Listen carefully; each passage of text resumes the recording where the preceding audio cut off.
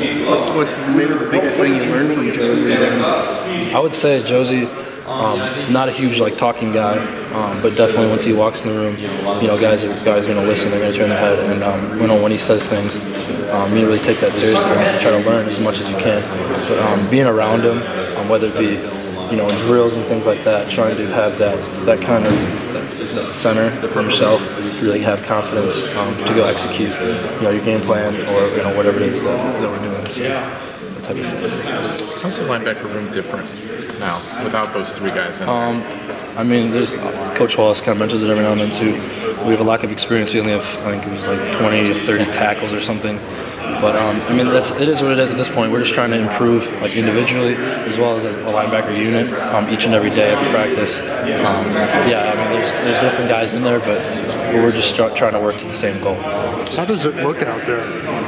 Does it look like you guys are inexperienced when you're practicing? I mean, what's the level you guys are at right now, do you feel? I mean, from the first 3 practices, obviously we're not exactly where we need to be, as we have 4 weeks left of spring ball alone. There's a lot of room to improve in myself as well as others. But no, I mean, we're just coming to work every day and trying to take the little things that we maybe see like film we watched today, trying to take those little things and move it in the next practice. Okay, maybe I didn't make that mistake that time, or I didn't blow that coverage, or whatever it may be.